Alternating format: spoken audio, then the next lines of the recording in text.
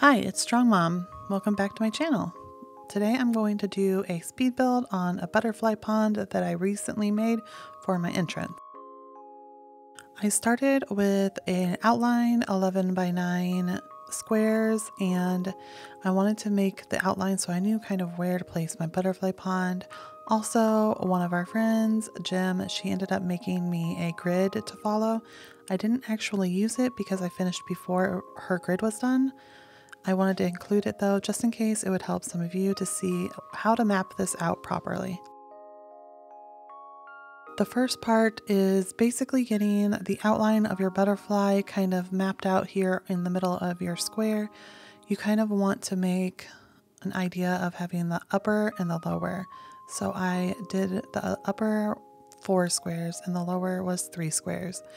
I do think I changed that later on. I'm not sure on the actual numbers, but as we go on further in this video, you'll see that I do change the bottom half to be a little bit bigger than I had originally planned.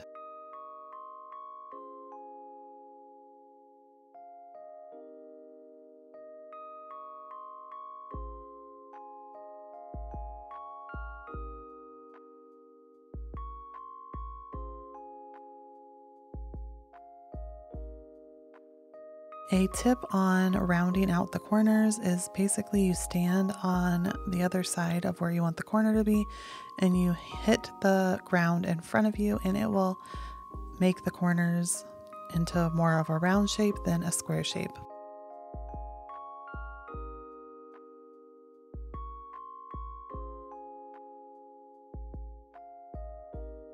During this little part, you'll see me go back and forth with the sizing and the placement of the outline of my butterfly.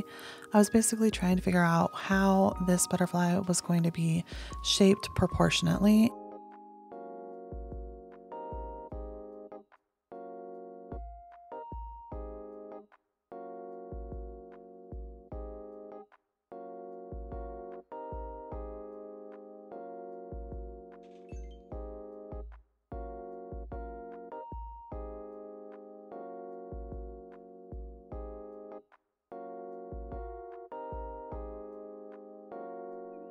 The easier part is rounding the corners. Here is that map again of how you should round the corners and which ones need to be rounded to make it proportionate.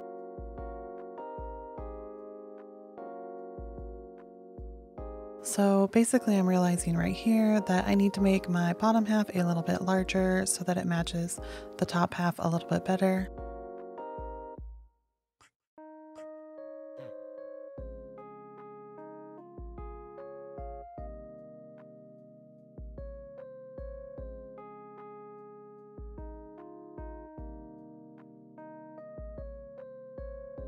So after looking at it and trying different things over and over, I decided to get rid of the stuff in the middle so that I could kind of see what the butterfly was actually looking like without the middle, because I almost got confused when it came to which sides needed to be curved versus which sides didn't. So taking the middle out to make the actual pond helps a lot. So at this point, this is what I worked on.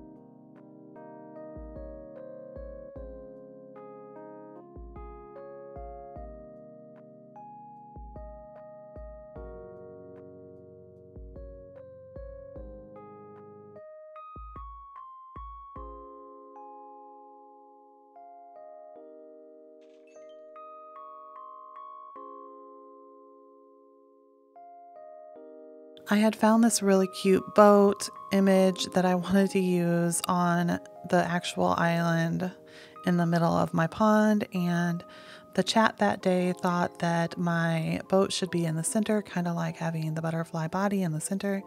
I did play around with it a little bit, and I even made a poll and everybody voted that they liked it in the center, and so I do leave it in the center, but later I do change it back to the way I wanted.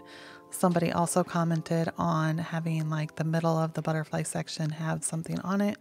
So I played around with that, and ultimately I decided to just have my boat off center.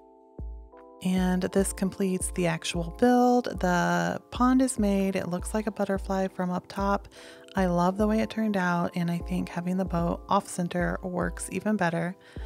Now I'm going to show you how I kind of decorated around it. We did jump forward a couple of days. The grass changes very quickly in the beginning of March, like March 1 through the 3rd is brown, and then anything after is like bright green. So I did decide to make it more of a meadow butterfly garden-y sort of entrance with just really pretty flowers and a few things mixed in and out. I am doing a mom core, spring core island, so I thought adding in the mom stuff, like a picnic and the vintage car, all that kind of stuff would be pretty cool. I hope you guys have enjoyed this video, and as always, thank you so much for watching. I will see you in the next one. Bye.